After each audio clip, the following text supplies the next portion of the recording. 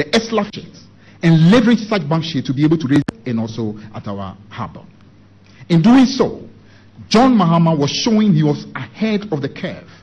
And if Bawumia had any humility, he would have learned from John Mahama and not superintended over the most monumental and reckless borrowing, which has today brought Ghana the shame of being able to pay her debt and reduce this beautiful country to an object of ridicule all over the world.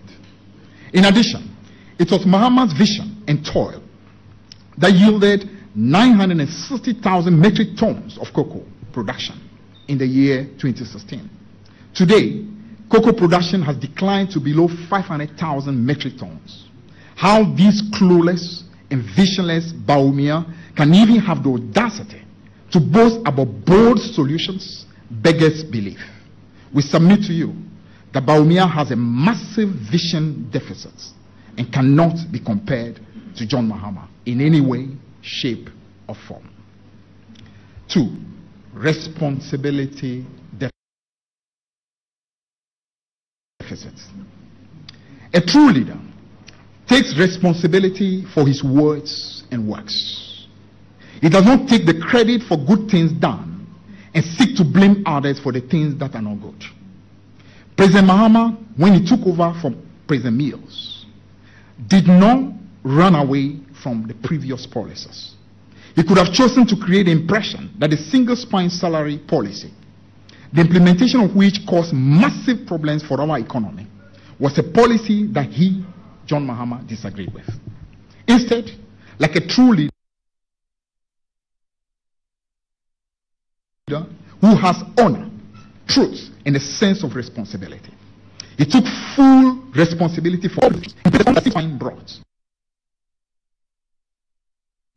Particularly, the storm which led to about 70% of all of our taxes being what we call the compensation package.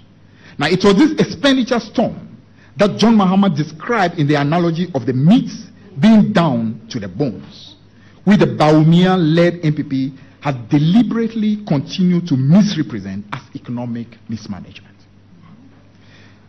Dr. Bawumia is running away from what clearly are policies he considered not to be good policies of the very government he serves in as vice president. Has he even had the humility to apologize to the country for any of those policies? No.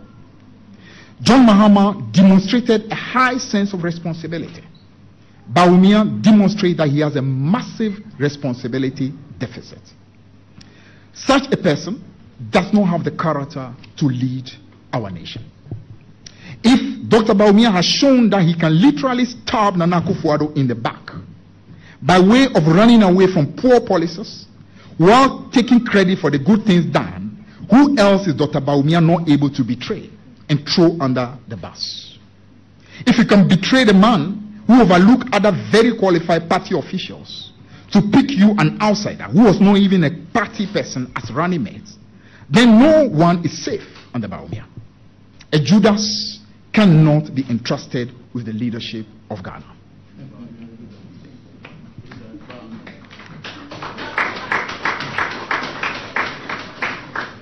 President John Dramani Mahama took full responsibility for Dumso, even though Dumso was neither caused by him nor President Mills, but has been the problem of successive governments failing to ramp up energy supply to match up with demand. President John Dramani Mahama blamed nobody and went ahead and resolved that energy crisis 1 whole year before he left office. What has been the reaction of Bawumia to the unprecedented economic collapse?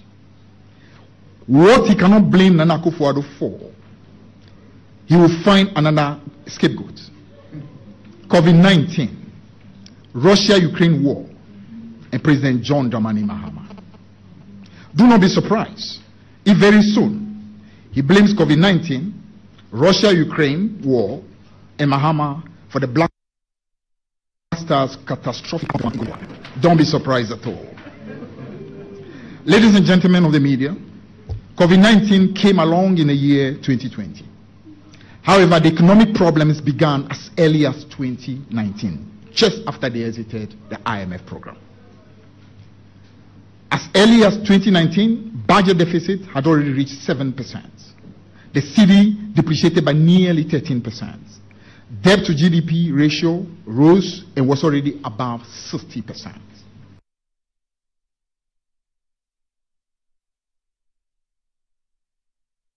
So the problem of the economy started way before COVID. So anybody trying to gaslight you into believing that the problem is because of COVID, the person is simply taking Ghanaians for fools. The failure to take responsibility on the part of Bawumia shows that he has not got the humility to accept when he's wrong. If you cannot take responsibility for your poor policy decisions, which predated COVID, Ghana cannot be safe in your hands. 3, credibility deficits. If there is a single area where Alhaji Bawumia has the biggest character deficit, it is the arena of credibility and trustworthiness. And we all know the critical value of trustworthiness in life in general and in leadership in particular. A few rhetorical questions will suffice. Now here they come. How can you be trusted when you proclaim yourself as the leader of a solid economic management team and yet land the economy in the total collapse we see today? How can you be trusted when you proclaim in 2012 that when the fundamentals are weak, the exchange rate will expose you, only to turn around in 2019 when the currency was fast depreciating, and then you say that you made that statement rather in 2014 and not in 2012 at the time when the fundamentals were relatively stronger? How can you be trusted? How can you be trusted when you proclaim that you will move the economy from taxation to production, only to heap myriads of taxes on suffering Ghanaians? How can you be trusted when you proclaim that your so-called solid economic management team has stabilized the cedi dollar rates and locked the dollar and left the padlock with the IGP, only for the cedi to break jail right from 2019 when it depreciated by nearly 13% and now pushing towards 13 cedis to the dollar? How can you be trusted when you boasted that under your economic leadership, Ghana will see growth and growth and growth and jobs and jobs and jobs, only for Ghana to experience unprecedented levels of unemployment seen in the recent history of our country? How can you be trusted when you boldly claim that no village or community in Ghana will have water or toilet problem within the first 18 months of being elected? How can you be trusted when you still claim in February 2024 that Dumsor was fixed by your government, when you yourself admitted back in 2016 in the premises of multimedia that John Mahama fixed Dumsor but should not be praised for doing so? How can you be trusted when you declared we don't have to borrow for roads? The money is here. All we need is to toll the roads and we'll get the money to build all the roads we need. How can we trust you? How can we trust you when you promise that all SHS students will receive free tablets in the year 2023? And you've done nothing about that. How can you be trusted when you deliberately lie to the people of Cape Coast in 2020 that a brand new harbor was being built for them? I mean, it's capable of promising harbor even where there's no sea. Sadly, that is the person we are talking about. He can promise a harbor even when there is no sea. How can you be trusted when on your own free will you promise that the NPP government will start constructing roads with concrete instead of asphalt?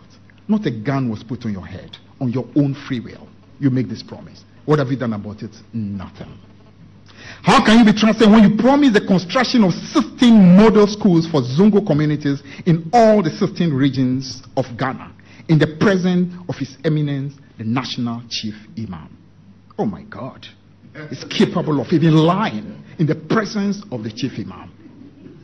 God have mercy. The examples of the deliberate lies are too numerous to exhaust. Friends from the media, on the issue of the NPP flag-bearer's deceptive promise to scrap some taxes, let us critically examine the obtuse logic that he's canvassing. Essentially, this is what he's saying to the people of Ghana. I know that together with President Akufo-Addo, we have imposed several draconian taxes on you, but endure them for the next 10 months, while I continue in office as Vice President on the ticket of the New Patriotic Party and as Chairman of the Economic Management Team.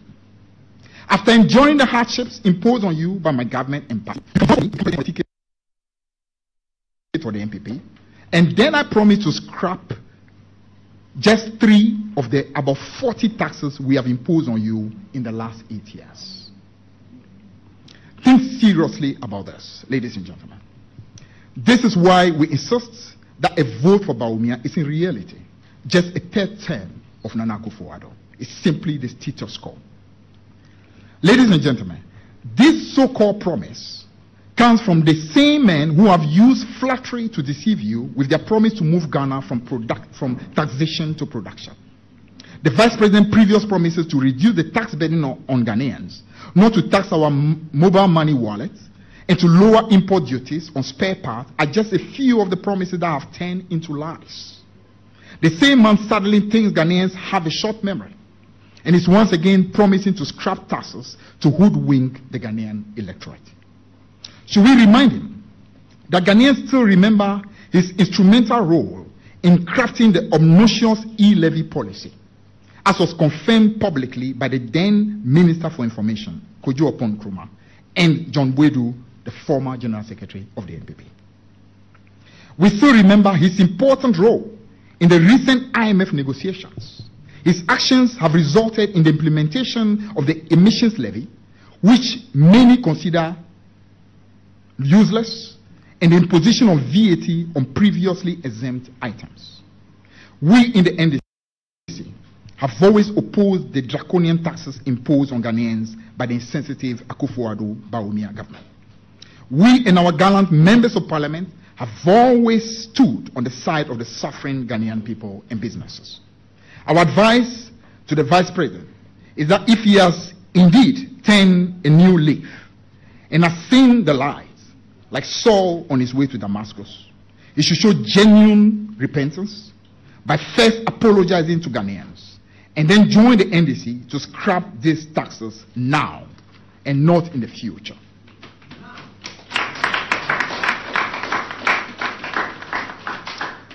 The Ghanaian people cannot live through another day of this suffocating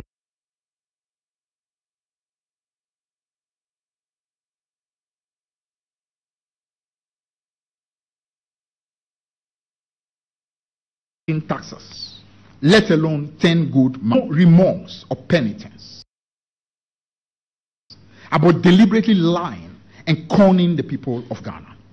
A man who believes that leaders can continue to fool all the people all the time. A man whose words cannot be trusted is a man who is not fit to lead. Who among you will entrust his business in the hands of a man who cannot be trusted to tell the truth? Who among you will entrust his private property or business into such a hand? Imagine, therefore, the greater tragedy of committing Ghana and her 30 millions of citizens and her future into the hands of a man whose words are worth very little and who does not understand the meaning of credibility and trustworthiness. 4. Gratitude deficits.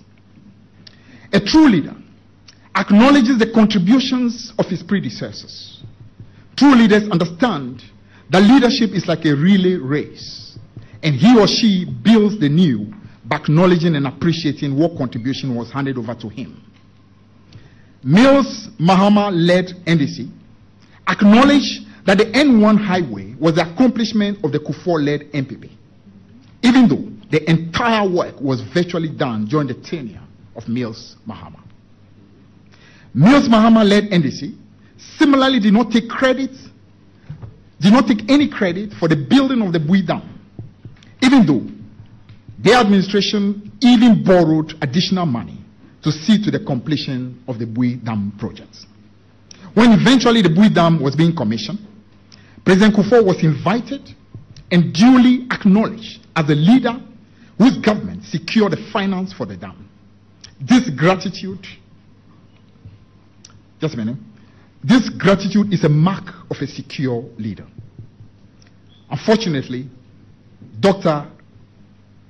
Bawumia has a massive gratitude deficit. Now, it takes somebody who does not show gratitude to claim that the Tema to Akonsobo, now Mpakadan rail line, is the achievement of the MPP government, when all records show that the financing was secured in 2016. At the time I was in charge of the transport ministry. One whole year before Nana Akufo-Addo Bawumia came into office. Cabinets and parliamentary approvals were also finalized before John Mahama left office in January of 2017. 2, it shows somebody who does not show gratitude to claim that Dumsor was not resolved before the coming of the MPP in 2017. When Bawumia himself publicly declared that John Mahama should not unduly celebrate for solving the energy crisis because you're the one who brought it in the first place.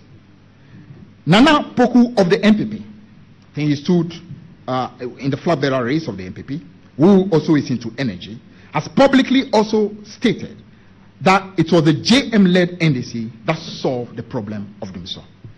Yet, you have somebody who today is showing such ingratitude and doesn't want to acknowledge that this is the work that has been done by the predecessor. To claim that the MPP government introduced the online passport application system, when the truth is that the online application system was launched under John Mahama in December 2016.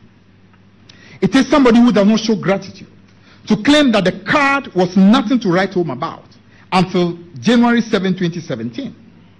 Dr. Bawumia deliberately ignored the significant contributions of the NDC Mahama administration in developing the Ghana card system to what it is today.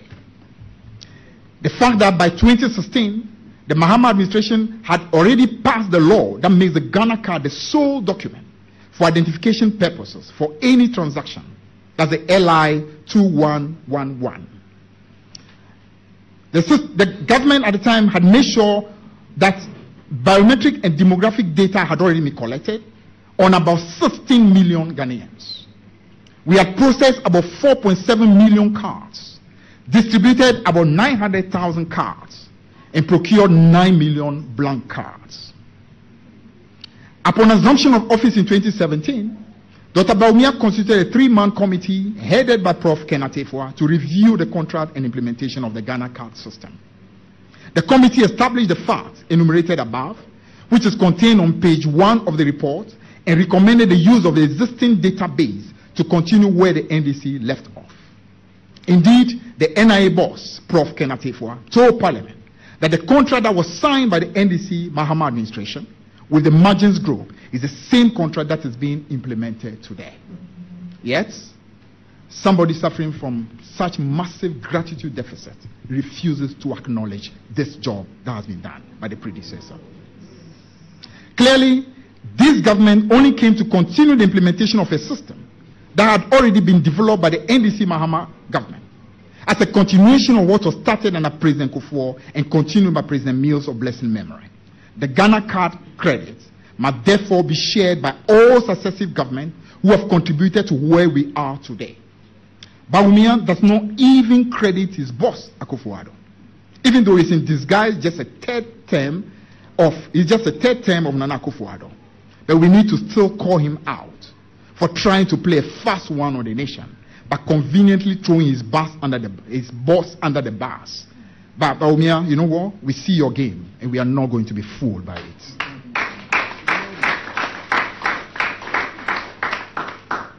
Now, if Dr. Bawumia finds it difficult to acknowledge and show gratitude for what a predecessor done, one can answer.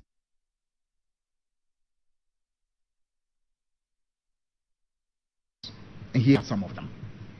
A sinking fund that had $250 million for the repayment of the remainder of the first Eurobond that Ghana contracted under President Kufuor was handed over to Nana Akufo-Addo and Bawumia. A Ghana Infrastructure and Investment Fund of 270 million was handed over to the two of them. A stabilization fund of $250 million, which the government fell on when COVID broke in 2020, was handed over to them. An ESLA fund of not less than 3 billion cedis per year was handed over to them. Cocoa output of 960,000 metric tons handed over to them. A gross international reserve of $6.2 billion handed over to them.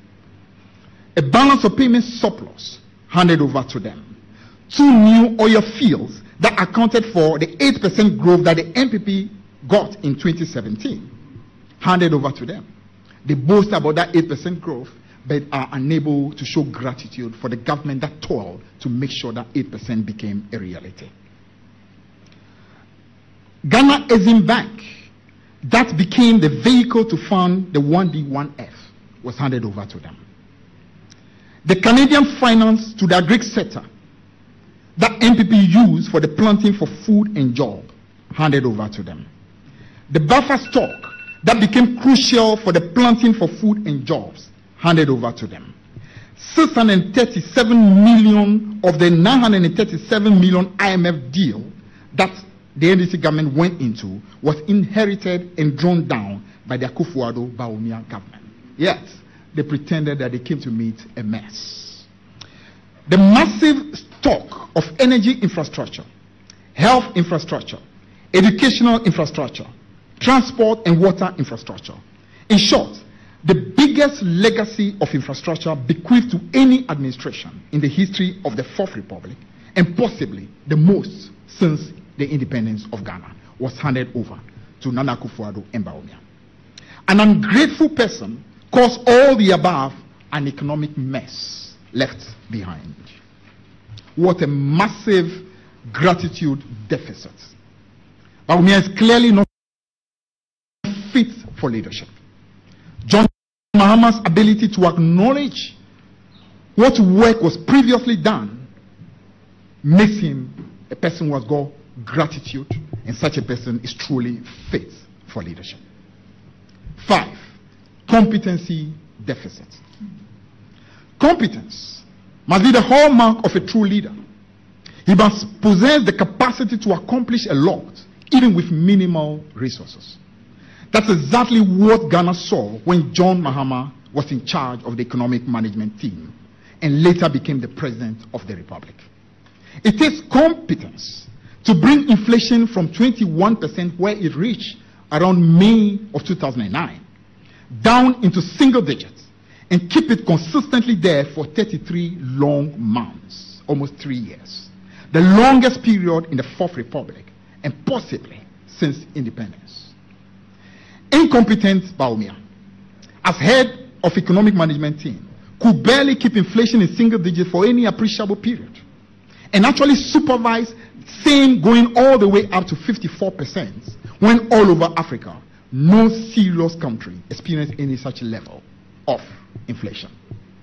And he had the temerity to call John Mahama incompetent. It takes competence to accomplish the record of high growth Ghana saw under JM as head of economic management team. About 8% in 2010 before oil, 14% in 2011, with non-oil standing at 8%. So it's not just about oil, it's also about the non-oil growth being as strong as 8%, which is the highest NPP has seen since they've been in power over the last 8 years. Under John Mahama as head of economic management team, another 9% was chalk again in the year 2012 as well. The highest growth rate under Bawumia over to the NPP by the Mahama-led NDC. It takes competence to achieve cocoa output of 1 million metric tons, as we saw in the year 2011, and almost repeated the same in the agricultural sector in 2016 under JM. Under incompetent Bawumia, cocoa production is now about half of that quantum. It takes competence to get a B+ rating that Ghana recorded in 2012 when John Mahama was head of the economic management team. Under incompetent Bawumia, this is an absolute disgrace to Ghana. A proud nation that has been brought onto her knees by a disastrous economic management team led by a man who talks big but delivers little.